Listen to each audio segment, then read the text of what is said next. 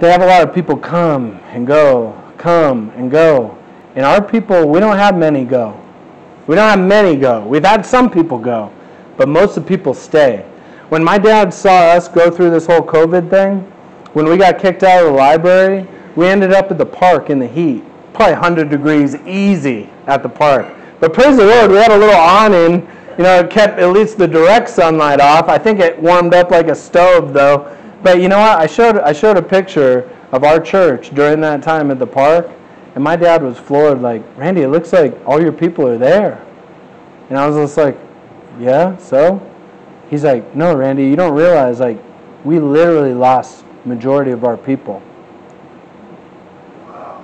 And I'm like, I kind of went home like thinking about that, like, wow, like our folks are very different, you know. And the reason I named the church that was because First Baptist Church of Lancaster, they changed their name to be Grace Chapel.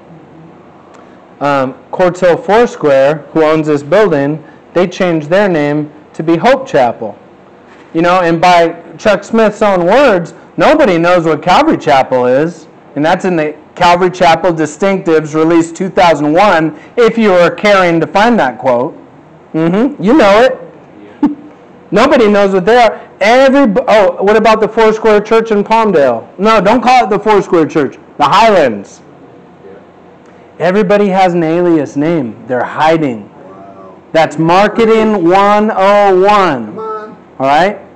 I thought Jesus Christ will build his church, and the gates of hell will not prevail, right? They're building their church. That's right. Come on. Under an alias. Now, doctrine divides. Churches ignore it. Pastors won't touch it. Many Christians avoid it. Focusing on doctrine is just not a good marketing strategy to grow a church numerically and physically. Okay? I got to try to say this quote right, because if it doesn't ring right, it's not going to work. But it's about dividends. All right? You know, the cheddar. They say it like this, right? The cheddar. You know, the cheddar. That's what it's about. So doctrine divides. And you know what? You need to think about this doctrine. But doctrine matters, actually. The green? I don't know, whatever. All right. And then doctrine matters.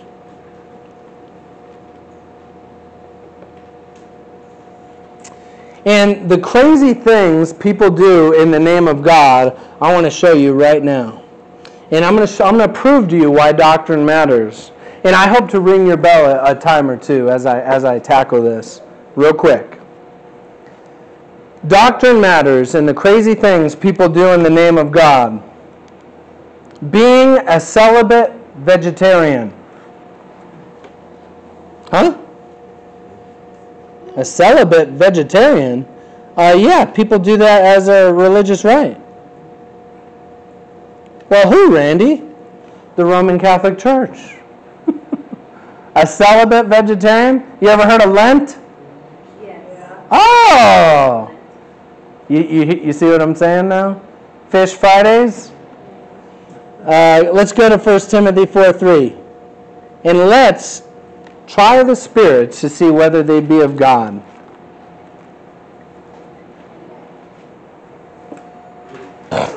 First Timothy 4:3. You know what? Just for fun, let's start at verse 1. You know, just get context always helps, doesn't it? And sometimes it just makes it even more funny. Now the Spirit speaketh expressly that in the latter times some shall depart from the faith. Wow, we're talking about that. Giving heed to seducing spirits and doctrines of what? Devils. If your Bible says demons, get a new Bible. Verse 2. Speaking lies and hypocrisy, having their conscience seared with a hot iron. Read verse 3 now. Forbidding to marry, and commanding to abstain from meats which God hath created to be received with thanksgiving of them which believe and know the truth. So these people, they're forbidding to marry and abstaining from meats and treating it like it's a religious right. And treating you like you're less holy if you got married and you can eat a steak. What? I thought it's not good for man to be alone. Oh, well, if you believe what God said. Oh, man. Yeah. Oh, man. You know, these mistakes I often make. You know, I just believe what God says, and oh, how dumb am I? You know, I should have believed in the religious organization and their definition of what it said. Right? Yeah, if you want to be a Bible dumbbell. But who would have thought a celibate vegetarian would be blamed on the Bible and God? Nope. Wrong. Cultish. Number 2. How about this one? Gentile Sabbath keeping. Amen. Gentile Sabbath keeping. Like who? Well, the Seventh-day Adventists, of course. I mean, man. And the interesting thing, we seen them at Marie Kerr Park. They actually had a track table. I was pumped up. I was like, whoa, Christians with a track table. And I went up and I started talking to them. Like, so where are you guys from? Oh, we're just some believers. And I'm like, okay, that's good, but, you know, so what flavor is your teaching? You know, and essentially I just said, look, identify yourself. Who are you? Oh, well, we're Seventh-day Adventists. And I was like, oh, now it makes sense why you're hiding. Because the Seventh-day Adventists have been exposed a lot. You ever heard of Mary Baker Eddy? Yeah. Oh, yeah, research her a little bit. Some false prophetess. But, you know, let's just destroy their whole system with one verse, okay? Actually, it's going to be 3 verses. Exodus 31. And you know what? If you knew the Bible, if people knew the Bible, cults like that could not succeed. But because Christians are lazy and they reject to open the book because that book will cut them when they read it, they don't want to do it. It's not comfortable. Exodus 31, 12 through 14, it says, And the Lord spake unto Moses, saying, so you know who Moses was, I hope. He was a prophet to the children of what? Israel. Oh, that could tend to be a problem. Verse 13, Speak thou also unto the children of what?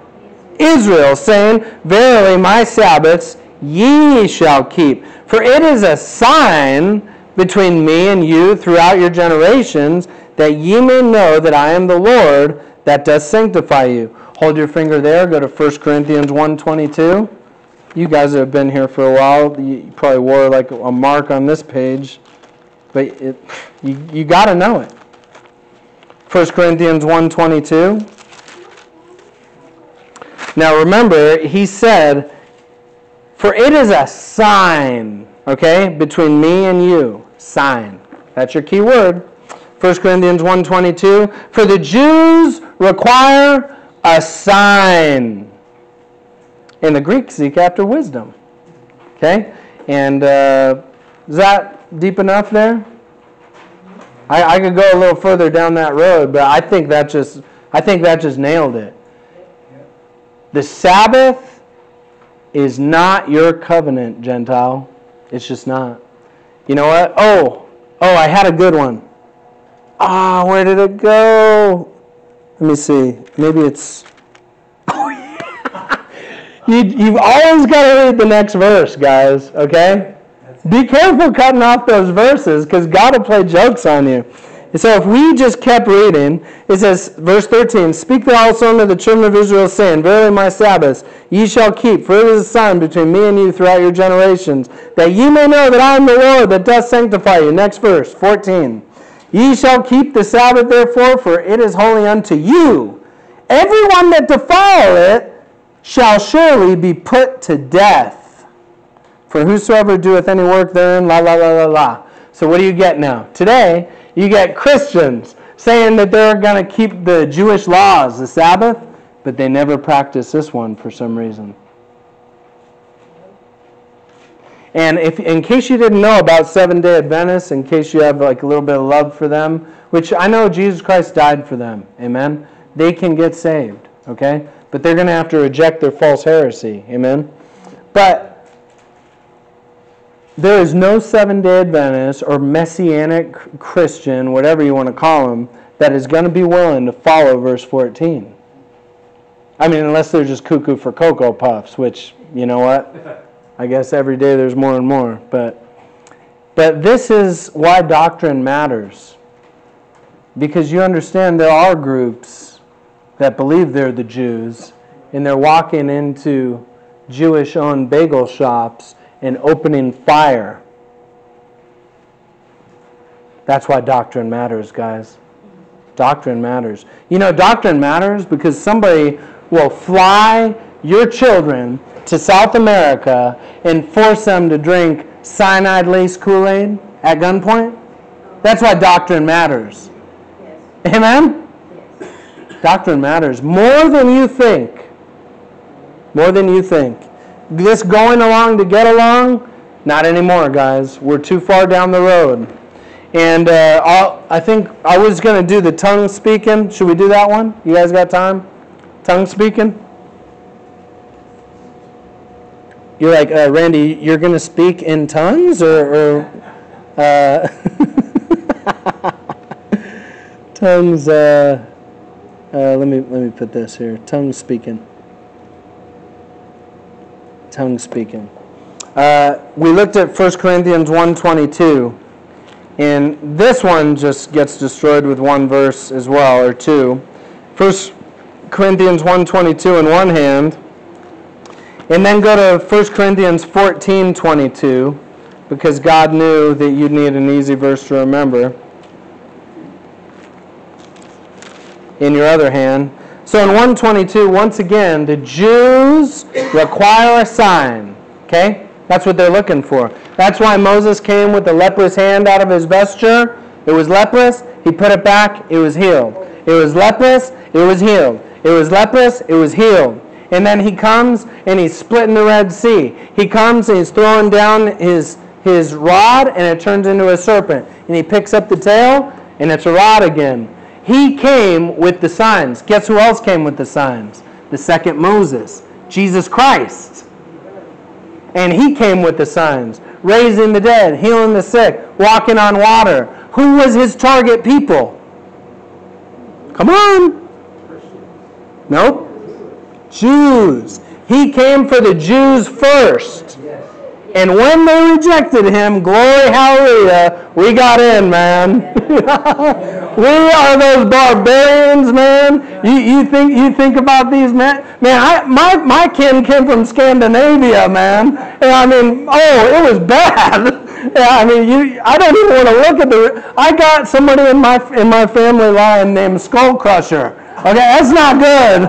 I don't know what happened to him, but I don't think it turned out too good. But, I mean, man, these were some pagan fools. And somehow we got in, man. And we know it's to cause them to be jealous, but hey, I'm not arguing, you know. And I got a chance to talk to 2 Jews yesterday at the table, too. Amen? So, amen. It was good. But for the Jews require a sign. They require it, and God gives it to them, by the way. He gives them what they need. He always have. That's his people. Amen? God the Father's bride. So look now, we're talking about speaking in tongues. Go to 1 Corinthians 14:22. Wherefore tongues are for the Gentiles. Do you read that? What's it say? Say? No, it says wherefore tongues are for a sign. And who are the signs for? Who requires a sign? The Jews. So why do you have Gentile churches without a Jew within 500 miles and they're in there going, la la la la la la la la la la? Randy, did you really just do that in the middle of your service? Yeah, I did. That's what they do. They do. They're dancing in the middle of the aisles and all that, and they don't even know what they're saying. They could be cursing God for all they know. No interpreter. You can, if you care to know, which most Christians don't, just read the whole chapter. Don't read one verse. Read the whole chapter. He'll show you what's right. Amen? So this is why doctrine matters. You know, Dr. Peacock, he was a chief of police in Jacksonville, Florida, and they had a case where a lady went to her pastor and started asking the pastor about tongues. And the pastor said, well, you know, I guess it's in the Bible. Anyway, she started getting more and more, deeper and deeper into this tongue speaking. And I'm about to blow your mind. And in her journal that she had a journal. They said that as she kind of continued down this road she was going, this tongue speaking, the writing started getting wilder and wilder. And one day, this, this lady's husband called 911. And he said, man, it's intense. Dr. Peacock tells it, he was firsthand, but he says that the husband dials 911 and said, my wife, they're like, sir, what happened? He said, my wife, she stabbed me. She stabbed me. My wife stabbed me. And then on this phone call, he said, no, not my baby, not my baby. And she's saying, Beelzebub, Beelzebub, Beelzebub. And when the cops finally got there, this dead carcass of her baby was in the middle of the living room, and she was coming out of the garage with a hammer and nails. And they asked her on the ride downtown, what were you going to do with the hammer and the nails? And somewhere along the line, she came to her senses and realized, what did I just do to my baby? It was a spirit. Doctrine matters. You better be careful what you're thinking about. You better be careful of the imaginations that you're entertaining. Let's go ahead and stand.